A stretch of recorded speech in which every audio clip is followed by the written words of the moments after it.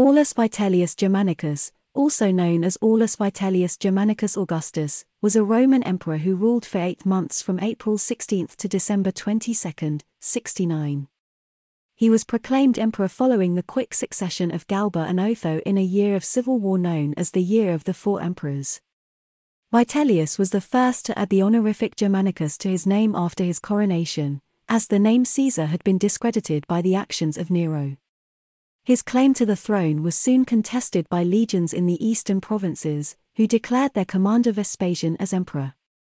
This led to a war, in which Vitellius suffered a crushing defeat at the Second Battle of Bedriacum in northern Italy. Realizing he was losing support, he prepared to abdicate in favor of Vespasian, but was executed by Vespasian's troops in Rome on December 22, 69.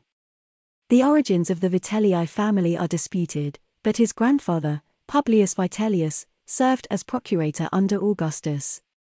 His uncle, also named Publius Vitellius, was a commander under Germanicus.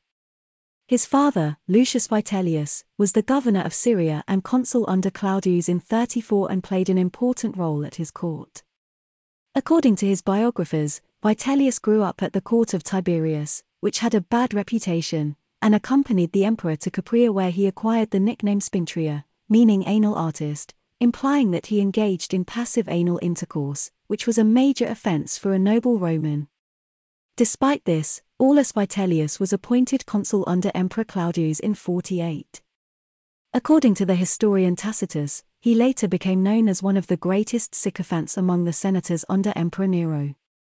After his defeat by Vespasian, a period of political stability lasting more than a century followed. After Nero's reign, his successor Galba surprised everyone by appointing Vitellius as the commander of Germania Inferior in the fall of 68. Galba defended this decision by saying that there was no one more to be feared than someone who only thinks about food, and that Aulus Vitellius could satisfy his insatiable appetite in the province. However, when Vitellius arrived to take up his post, he didn't have enough money to pay for his travel expenses. He was forced to rent an apartment for his wife and children and to rent out his own home. He pawned a valuable pearl from his mother's earring and resorted to making false accusations to keep his creditors at bay. When Vitellius arrived at the legions, he won the loyalty of the troops by giving in to every desire and undoing punishments. After a month, he was summoned from his bed by the troops and greeted as the new princeps. After also winning the loyalty of the troops in Germania Superior and hearing of the murder of Galba, he marched against Otho, who had declared himself princeps. Following the First Battle of Bedriacum and the suicide of Otho on April 16, 69, Vitellius dissolved all the units of the Praetorian Guard, which had helped Otho to power, and punished 120 Praetorians who had requested a reward for killing Galba. His short reign was characterized by a complete disregard for laws and customs. He entered the city like a triumphant general, leading his troops with their aquili and drawn swords, appointed himself Pontifex Maximus on an inauspicious day of defeat against the Gauls in the Battle of the Allia, held elections for the next 10 years, and held a funeral service for Nero in the Field of Mars, calling on a flute player to play something from the Master's book. This is the story of Vitellius, a Roman emperor known for his love of luxury and cruelty. He was known for attending 3 to 4 banquets a day, using enemas to make sure he could eat more, and for killing various people, including prominent men, old friends, former creditors, and even ordinary citizens who had spoken ill of the blue faction of the circus.